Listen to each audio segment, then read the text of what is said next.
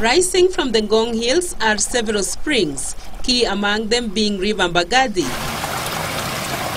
As the adage goes, water is life. River Mbagathi is a sure sign of this, with her cool, crystal clear water that is undisturbed. Ondiri Swamp in Kiambu County is the other source of River Nairobi. Water from Ondiri Swamp is what forms the main trunk of the River Nairobi.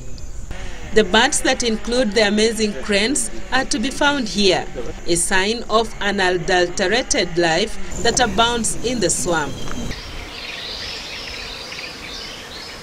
However, human activity has not spared these tributaries of River Nairobi. A few meters from the main forest that protects River Mbagathi are these plots of cabbages and spinach. The farmers here are oblivious of the damage they are causing to the serene river as they drain the water to irrigate their vegetable gardens.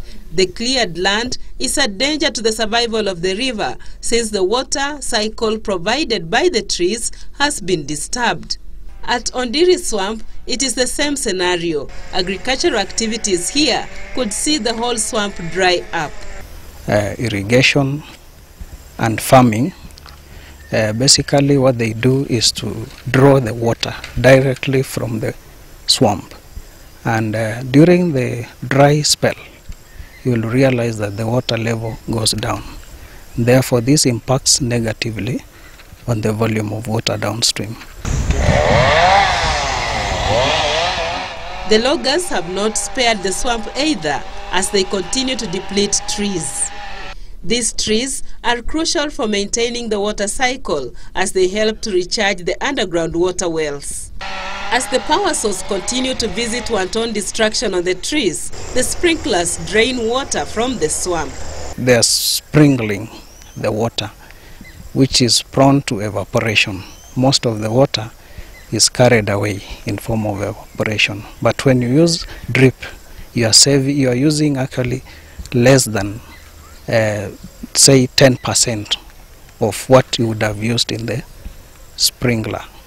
Therefore, we would encourage drip irrigation. It is a worrying trend as on entering the periphery of Kibera slums, River Mbagathi is a stream filled with sludge already. Ingira hapa tumejaribu kuelimisha vijana wajitolee kwa kijiji na kudumisha usafi. As in, kama hapa pale unaona hapa as in kwa riverside hapa ilikuwa ni takataka ilikuwa imejaa hapa. However, it gets startling as the main trunk of the River Nairobi meanders through the city. At the Arboretum, the river is full of raw sewage and garbage. Through Riverside Drive, efforts by yet another group selling flower seedlings is a good effort as the gabions here help to protect the riverbank. But for this street boy, the trees along the river are his main source of firewood, and he goes ahead to cut up the pieces. The Michuki Park, named after the late Environment Minister John Michuki, is a landmark in Nairobi. The rehabilitation efforts are in progress here. In fact, before rehabilitation, the garbage, it's a lot of garbage, almost 36 feet from bottom up to top. 36 feet. So there's those people who come from Tanzania, Maasai. They are the one who manages this place for our people here. So the security-wise, ilikuwa baya. Security-wise ilikuwa baya. Lakini tuliweza kama serikali kufaulu, na tukafaulu. From there tukafanya barazas na those people, tukareparate those vijana. Wakani mmoja wetu sasa tuka-employ those guys, those small guys.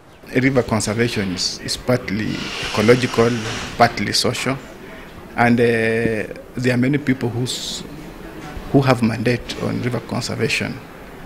And we had to involve very many government agencies and even NGOs. So it was a team.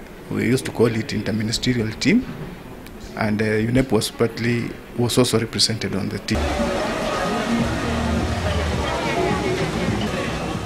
The environmental degradation downstream is telling from the amount of garbage disposed into the river. The raw sewage from eateries is worrying. As for these people, River Nairobi is also good for ablution. and a dumping site as well. The National Environmental Management Authority NEMA sign on this wall happens to be inconsequential. The river is choking with waste and muck. But the director of the Nairobi River Basin Rehabilitation Program, Judith Akolo, is optimistic that the rehabilitation process will be successful as youths get engaged in the activities. We're trying to come up with a committee, which we are calling a River Restoration Committee, and we have some key government agencies which are represented on that committee. We hope that that committee will make us to make, will enable us to make informed decisions. It will be a long time coming before meaningful progress is made in ensuring the sustainability of River Nairobi, the once famed a place of cool waters. For Earthwatch, I'm Judith Akolo.